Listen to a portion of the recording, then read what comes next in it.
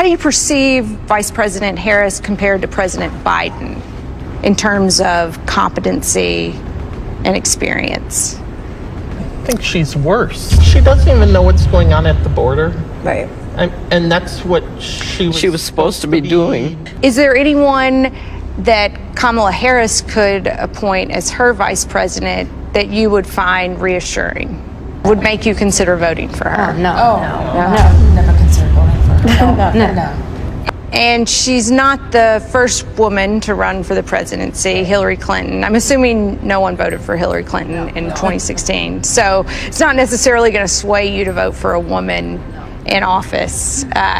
When do you think America will have a female president? When there's a competent one? I don't get a good feel for her. I think she's an idiot. Right. Mary, why do you think that she's not that bright? Because she hasn't done anything in the time that she's had. We don't know anything about her as far as her 3 years so far in the White House. She's not real smart.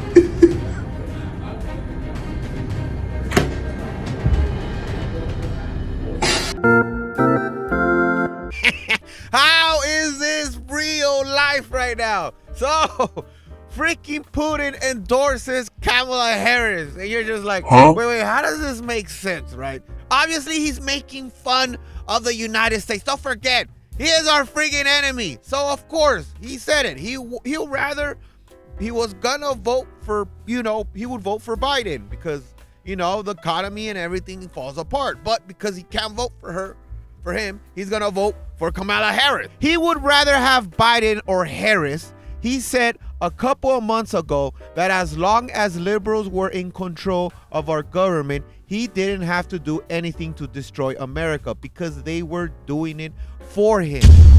I've said that our so-to-say favorite was the acting president, Mr. Biden. He's been taken out the race, but he advised all his supporters to support Mrs. Harris. That's what we'll do. We'll support her as well. That's the first thing. Secondly, her laugh is so expressive and infections, that means that she's doing well.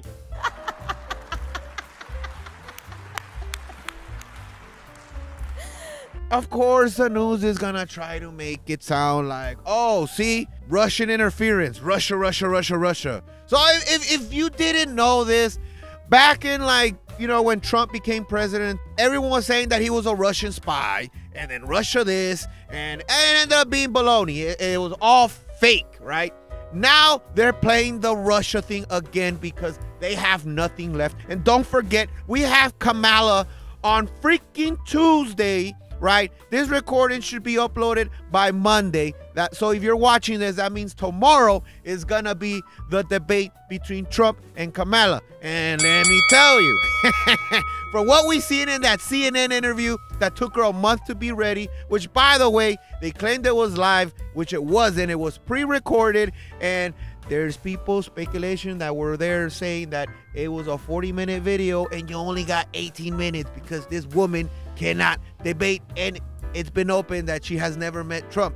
She is going to fight the most epic person of this year when it comes to debates. We're gonna get the Mr. Donald J. Trump.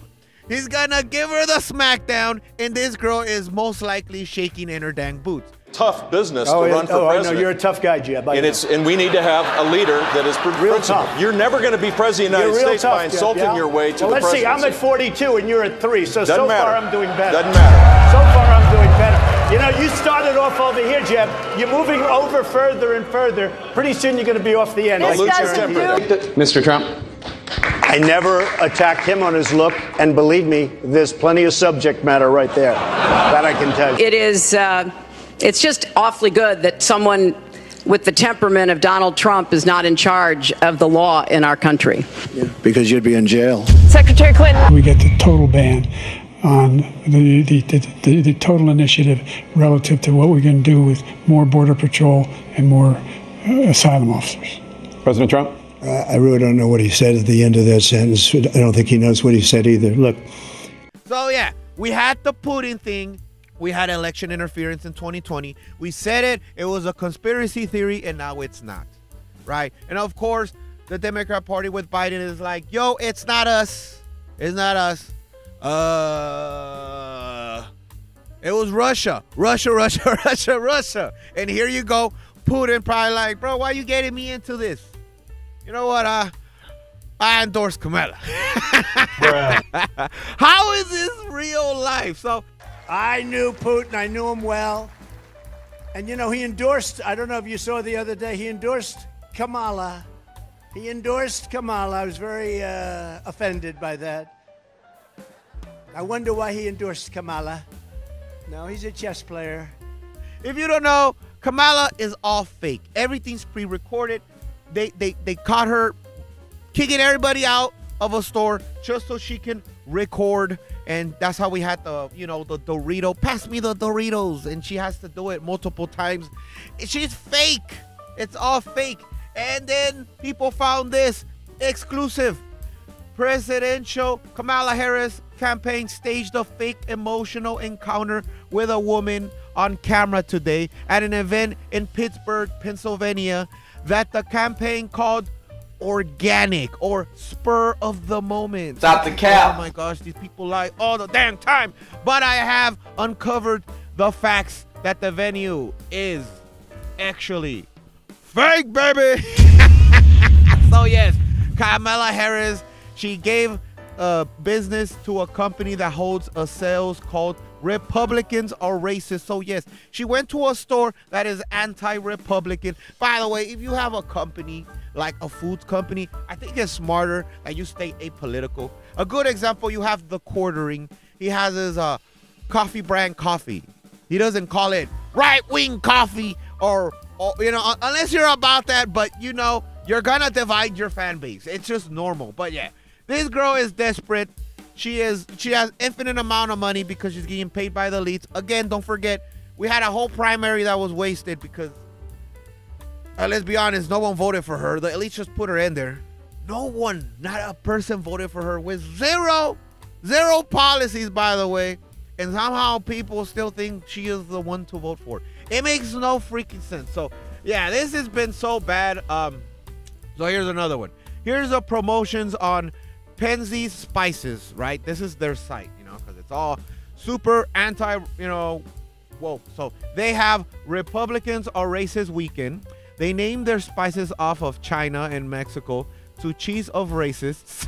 And they offer, this is freaking real, free Black Lives Matter stickers with purchases. Bruh. Bro, what is this thing? So if you go to their website and you see it and you're like, oh, all right, the person that, you know, owns the company is mixing politics and parsley. Why this spice seller spends $700,000 plus on Facebook ads for Trump impeachment. I'm like, so yeah, it's a woke store. They have to go somewhere where they know that, you know, Kamala isn't gonna be, you know, make fun of, because we already know she cannot talk under pressure. She's been purposely getting out of her car when she has to go to, you know, the plane. She's putting on headphones now and pretending she's calling like this, hoping that no interviewer goes and talks to her, because she can't. She has to talk to a teleprompter. At this point, we're like, you know what? We might have been better off with Biden than Kamala. That is insane to say. But yeah, it is kind of like that. Oh, and then, of course, we had Georgia shooting, you know, when we had a plan. Propaganda backfires because I hate to tell you guys this. Every time we have a shooting, it ends up being a mental issue problem. And they always go straight to guns. Again, if you're not a gun person, hey, that's cool, bro, whatever. But you live in the United States when there's more guns than people in the world. And it's crazy that people think if we put more strict regulations on guns, everything's going to be okay. No. It's just simply not true. The truth is that if you live in a blue state, let's just say, this is crazy, okay? If you live in California, if you live in Washington, or DC, or if you live in New York, if you take those 3 states out of the 47 states, guess what? The 47 states that's left over, and you take those 3, 80% of gun violence drops. That is insane. So all the gun violence where it's happening tends to be in blue states. Not saying that the other states is non-existent, but the majority of them are in blue states. And that's because you have the highest freaking strictest gun laws over there. Gun laws do not affect the bad guys. The bad guys don't follow the laws. A bad guy isn't gonna say, oh my gosh, they only allow 10-round capacities. Oh, I guess I gotta take these out of here and go buy some legal 10 rounds here in California. It doesn't work that way. No, they don't have a gun. It's not registered. It's most likely a ghost gun or a gun that's registered to somebody else, and they're gonna do what they want to do. That's why when you have those places that say, oh, free gun zone, that's a nightmare. Those are probably the ones that get the most violence because they know, oh, wow, no one's loaded here. I guess it's time to make my money right here. So you got to be careful. The only people that get screwed over are the people that registered legally.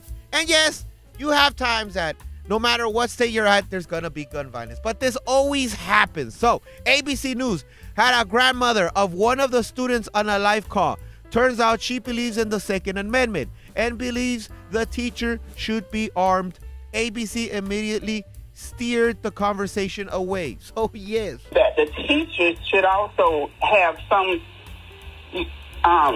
form of protection as well, because when you have a student come in with a gun and the teacher has nothing, the teacher's job is to protect the student, but they can't protect the student if they're dead. And I just believe in the Second Amendment, because you have, we don't know what happened in the minds of the students that was shooting. We don't know what happened, but I do believe that the teachers should have some kind of protection. If it's not a gun, it could be a taser. They need something to protect themselves and the other kids that are innocent. Bro, every time there's a shooting, and ironically, it happens right when we have a presidential thing. They want to divide you, bro. Don't fall for this trap. I'm not saying this isn't true. This is no one ever wants shootings to happen, but sadly, they always lie to you. Sooner or later, you're gonna find out this person has mental issue problems, and it's a mental issue problem, not a gun problem. That's it. And I think I ended that part with just that. But this is the irony, because Kamala Harris makes no sense. Again, she went on a CNN interview and she said that she stays true to her what she says, which is baloney. Because now here is Kamala Harris calling to take police officers out of schools and then cause the gun confiscations. So yes, we've got to stop it, and we have to end this epidemic of gun violence in our country once and for all. It doesn't have to be this way. It doesn't have to be this way. And then also, again, what we need to do about demilitarizing our schools and taking police officers out of schools. We need to deal with the reality and speak the truth about the inequities around school discipline. And by the way, this is Georgia. So the problem is when people see these shootings, if they're, like example, here in California, they think, oh, how can they have guns? They're illegal. No, not in Georgia. So here's an example. I guess they conveniently forgot that they were talking to somebody in Georgia. Most of us carry here. So that's where people get a little bit confused. Or here's another one. This is Georgia. We think different down here. Where a lot of us live, it takes police 30 minutes to show up. It's not uncommon for people to be pro-gun here. Thank God. Oh, and then if you want to talk about, election interference, bro, we had, my gosh, we had Alexa.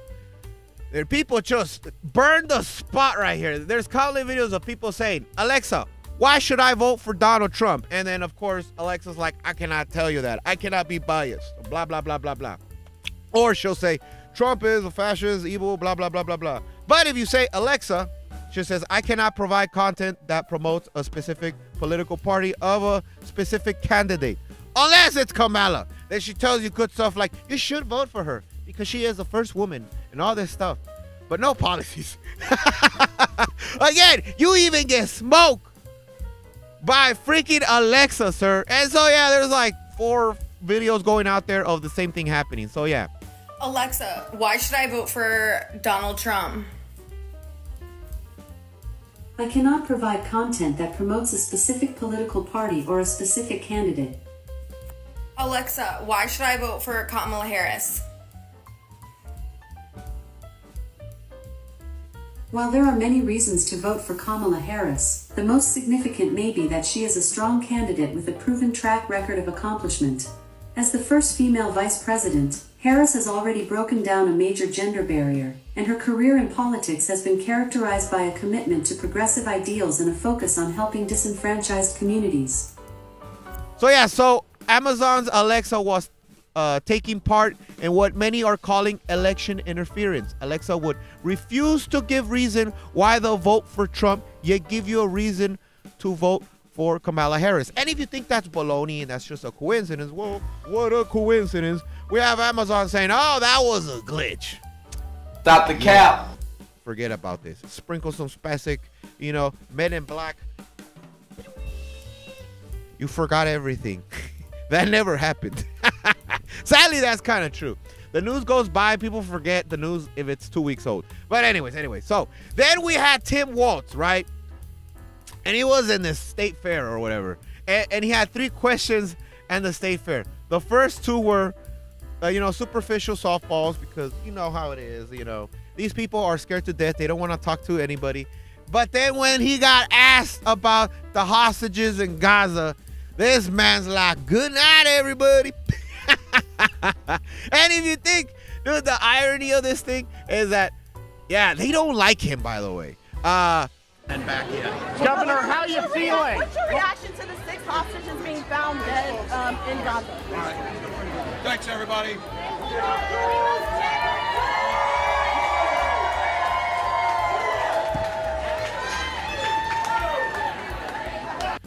A good example is that when you go to the state fair, there was one stand that turns into a Never Waltz event, right? Just clowning the man. Can you imagine? From your hometown, people are coming in here and they're roasting you. They don't like you. And by the way, yes, I know, it was only one stand. But if it's just one stand, this one might change your mind. This guy is so unlikable that Tim Walz's family in Nebraska poses for a photo wearing custom Trump shirts. Photo appears to be verified as legit, and yes, it is legit. They have Waltz for Trump. Their whole family. Dude, when your whole family don't even got your back because they know you are full of it. And then we had another, which I believe was the same event. It might be another one. But they cut the feed, right, of this person calling out the facts. This is a must-watch clip if you have not seen it. In honor of the final day of the Minnesota State Fair, which I guess it is. Right? The media and the race for presidency. This dude says the biggest facts and we're having some difficulties here. It's like, bro, come on. Such baloney. The governor has agreed to a debate on October 28th. You're not thrilled about that. Esme, you and I both know that that's a sham. Early voting starts in less than 3 weeks. Come on. What's happening is Tim Walz wants to have one debate as late as he can, potentially after 50% of Minnesotans have voted, and say, see, all the major news programs understand that I've had a debate. At this time, 4 years ago, Tim Walz had participated in 4 debates. He's absolutely been shutting him down. He wants to do this one debate so far into it, just before Halloween, and you know that he's actually using you to put out his message that I want to debate. He doesn't want. Bruh.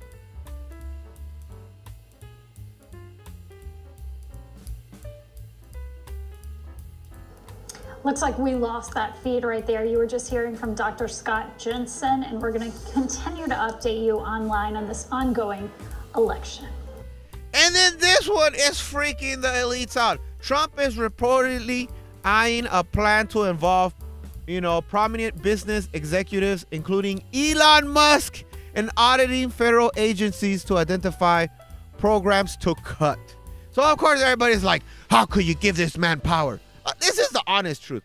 The people that get in power are people that are already rich and they got a buttload of money. Yes, Elon Musk has a buttload of money. This man has shown what happened when he had Twitter, right? What did they say? Oh, he's going to destroy the company.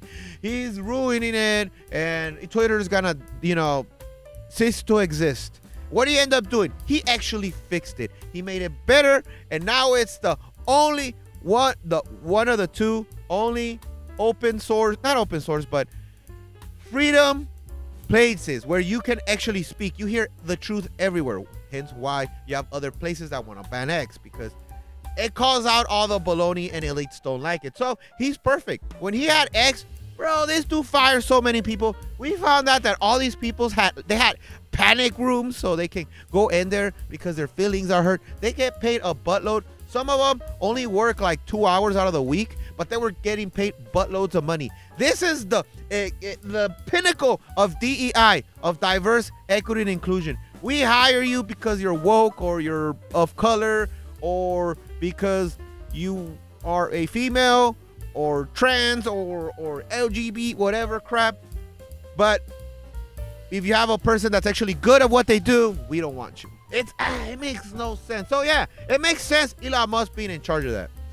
Dude, you're gonna fire millionaires that haven't done anything and just suck the economy dry. You know, they hawk the economy so bad that they just literally, you know, like vampires, they suck our money dry. It's like, dude, it makes no sense. But yeah, so they make quite a duel, right? So for example, I mean, you have Donald Trump that's hated for exposing the truth. It's always funny. They cancel you when you say the truth, but if you lie, they bring you up, you know. And then you have, you know, Elon Musk, hated for letting the truth be spoken, which is true. X, you're allowed to say the truth. Obviously, it's not 100%, you know, freedom of speech. You know, there's sometimes they will censor you. We had the freaking Olympics. You couldn't even post the damn videos and it went private. So yeah, it's not 100%. But bro, I could tell you right now, this election would have been so different if we didn't have X. And that's why they hate it. So yeah, the dual team, Elon is good at cutting the fat. There is literally no better person. So that's what everybody's saying, and I truly believe it. So here's a quote from Mr. Elon Musk. Historically, I was a moderate Democrat, but now they have become the party of division and hate. I can no longer support them. I will vote Republican. Mr. Elon Musk. You know, it's true. And man, I don't know who in the world is still thinking that it's a good idea to vote for Kamala. But you know that she has infinite money from all the rich elites because they just planted her in there and no one voted for her for primaries. You don't have a say. They destroyed democracy. Ironically, the Democrats destroyed democracy here. And they keep saying, you need to vote for us. If Trump becomes president, he will destroy democracy. I'm like, you guys already did that by not letting us vote for who you wanted as a Democrat. But anyways. Then, so with this limited amount of money, they decided to get Steve Curry, the basketball player. Man, they got him involved. Always basketball players. Stay apolitical, man. You guys are going to get screwed. So, who didn't want poor women living behind his 30 million California mansion, says this #1 issue, the president election, is women's rights. See, they're already finding bait for this man. And that's why he's voting for Kamala Harris, whose administration can't define what a woman is. Facts, sir. When it's convenient, you are a woman. When you tell them, hey, what is a woman? I cannot explain this because the woke mind virus, you have to obey, sir. So yeah, here's Steph Curry explaining why. Obviously, endorsing Kamala is important for me, for my family. Why? What are the issues you care about most? Say what? What are the issues you care about? I just know from especially women's rights and thinking about, you know, what's at stake with this election and understanding like we need to be in a position where women have the right to choose what's right for them. And that's at the top of the list for me. I have amazing women in my life who've, you know, been a huge inspiration to me. But knowing Kamala and having been around her, and I understand she's qualified for this job. She's, I think, representing what it means to be a great leader and being a decent human being in terms of representing our country the right way. So it's an easy choice for me, but to be able to have be in a situation where you can be a part of the DNC, do a video like that, you know, let people know where I feel like, but foster positive conversations, you know, through it all. I think that's what our country needs. He may be a winner in basketball, but he is a loser when it comes to politics, Women already have rights. I feel he knows nothing about Kamala. How much were you paid for this, Steph? He's probably like, yo, you should take this. This is a lot of money. They probably have to give him. He's a basketball player. He makes a lot of money. So I know it's a buttload of money. And he's going to figure out, just like Jack Black, that money wasn't worth it. Remember Jack Black? He was, we're all for Biden. He had the t-shirt. You know, they just paid him off. He's just trying to get a check. And then now he's screwed over. If he touches anything, it dies. He just had a Minecraft movie that's coming out. You found out he's Steve. And that's going to flop. This is going to dude, Steve Kerr, you oh my gosh, not a good idea. And you know what? And I ended it as that. So if you made it this far, bro, give me a like. And if you like dumbass things I say, bro, subscribe. And that'll be all. Chinmonmon out. Oh, and don't forget, you're watching this. Tomorrow is the Trump and Kamala debate. Oh my gosh, it's gonna be epic. Yeah.